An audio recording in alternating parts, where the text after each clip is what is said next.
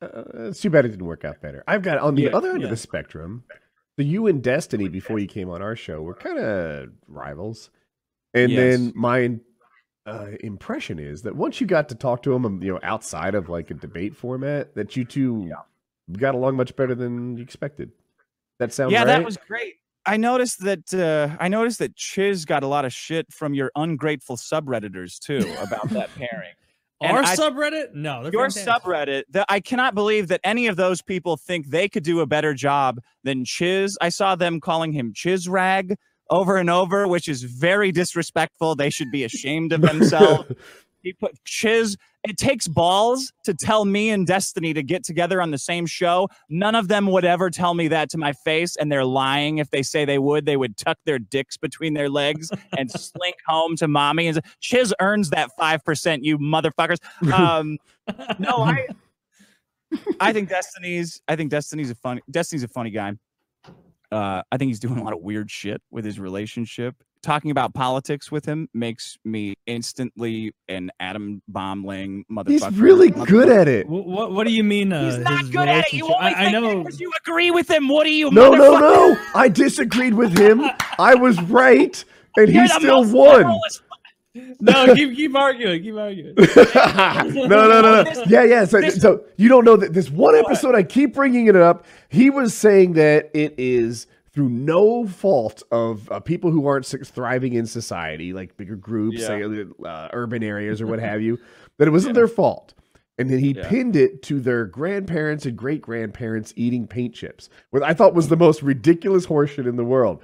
But through superior debating skills, I think he came out on top. And that's why I think he's good at it. He could argue that the sky's not blue, it seems, and still beat me. And, I mean, you can argue something and still be wrong. He's wrong. He's got to be wrong. I'm sticking to that he's crazy wrong. But I feel like he outperformed in the debate, and that's why I say he's good at it. I liked having Dick and Destiny on the show because immediately it became apparent that it's like, okay, obviously both of these people are intelligent human beings who know PKA is not the place to air your dirty laundry. It's the place to be a silly bitch and make jokes about things. And obviously Destiny knew that. Dick knows that. Like, that's why that episode went so well, is because it was like, who gives a fuck about little political disagreements? Let's just joke around. And once they were next to each other in a non-political conversation, they got along. That's what so Dick, you tell me, am I on target with that? Am I off target?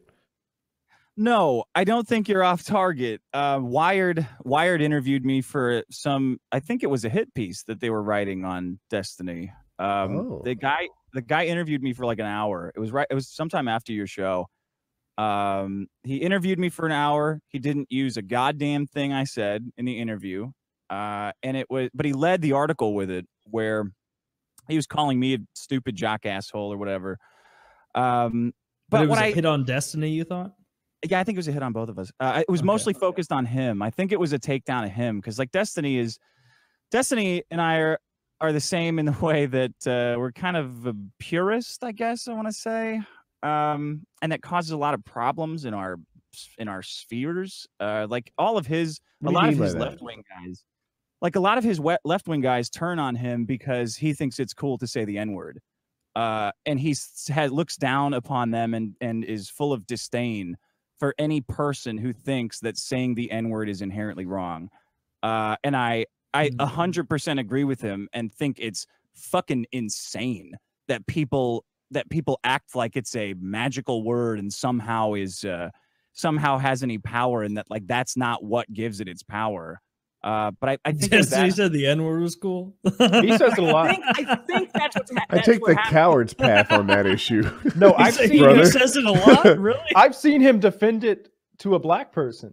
Yeah, I've seen a black person be like, you say this a lot, and he's just like, yeah, I do. Dude, the respect to Destiny on that. That's hilarious. That's hilarious. He's just like, yeah, you can't tell me what not to say, bitch. Is that basically what he's saying? No, he said you can't tell me what to say, N-word. It's like, look, I if you're calling someone that with hate in your heart, yeah, that's fucked up. There's a lot of words that I think are fucked up like that. That one seems to be the one that gets the most, that hurts people the most, which is what I think maybe gives it the power.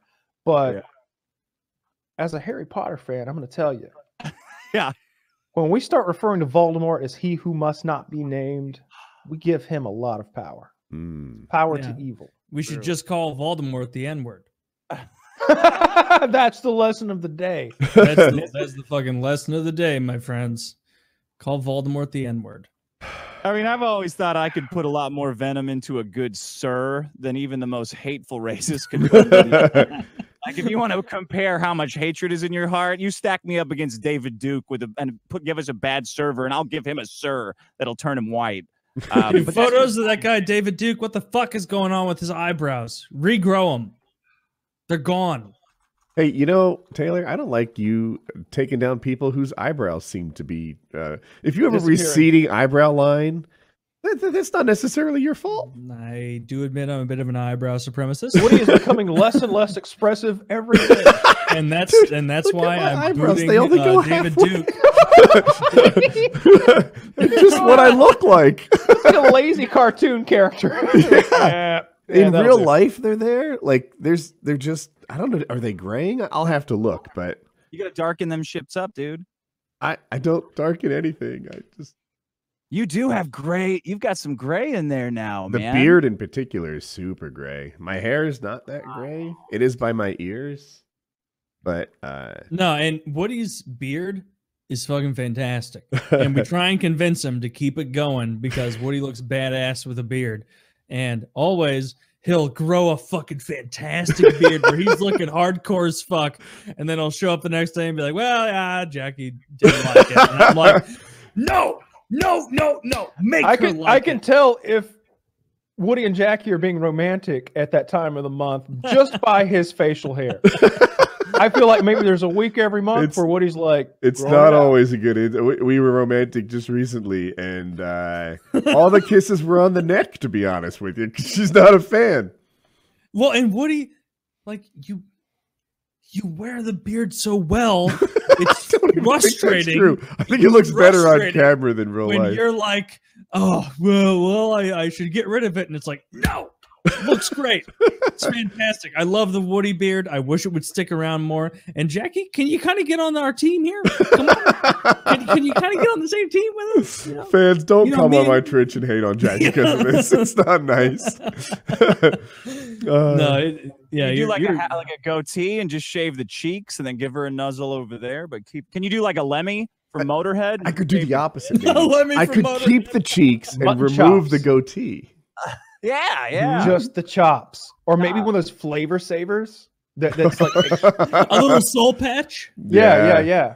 Like Doc Antle has in the Tiger King. Just one of those. Is that what he has? Dude, that guy is apparently doing podcasts all over the place right now. All of them are.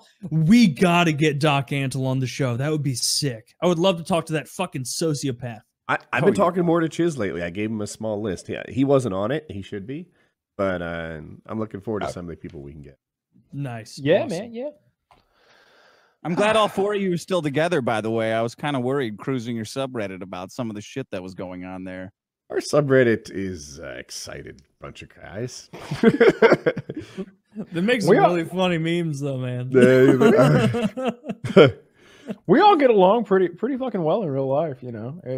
Yeah, we do. It's funny when like people will be like, "Oh, there's gonna be a huge explosion between Woody, Taylor, and Kyle," and then like seeing that post, and then that day when we signed up to PKN, like signed in, it was like, "Hey, what's up, guys?" And, "Oh, everything's going good." Yeah, the whole thing happened. Sorry about that. And we're like, yeah, no big deal. You know, it's whatever. I had people in my stream being like, "So are you never gonna talk to Woody or Kyle again?" And I was like, No. Are you retarded? Like, yes, some of them might be. Yeah, some of them might be. My mom did the typing for me. Yeah, my mom did the typing for me. Yeah. I can promise you, I will never go on your subreddit and leave a 7 points of light list about what's wrong with your show. That I can promise. As a guest, I would never do that to you. I would never go all over your subreddit. I need bullet points, God damn it. If you're writing it in full paragraphs, not reading. Bullet points. I expect a PowerPoint presentation. Yeah. I'll make a The last time there I was a need PowerPoint flow presentation charts. on the show is when Woody made that hilarious fucking conspiracy thing where Woody, you don't give yourself enough credit for how funny it was. When you like had your slide up and you would say, and this happened, and here's why. Next slide. the next slide bit got me so hard. That was so funny.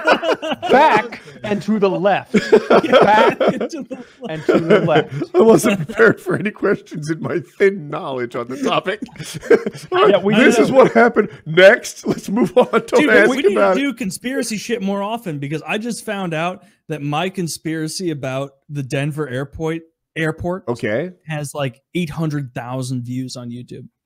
Oh, did someone upload it as a highlight? Yeah, they uploaded just all of our conspiracy bits, and just the Denver airport retardation one got huge. How much does my Holocaust denial bit have? I don't know. That was also very funny because you earnestly presented it the whole time, where you'd be like, "Next thing, wooden doors. How's that keep it in? Next thing." Like, you just went through the whole fucking gamut. That was hilarious. Because it was like, well, shit, some of this is indisputable. All right. I believe a Holocaust happened, but I think their numbers may be a little skewed. Which is odd coming from a people who count so well. who counts so good. Yeah. I was like, why do German people count? Oh, I get it. Because they were fucking with Jews, I see. Yeah. So, yeah, that shit was hilarious. Yeah.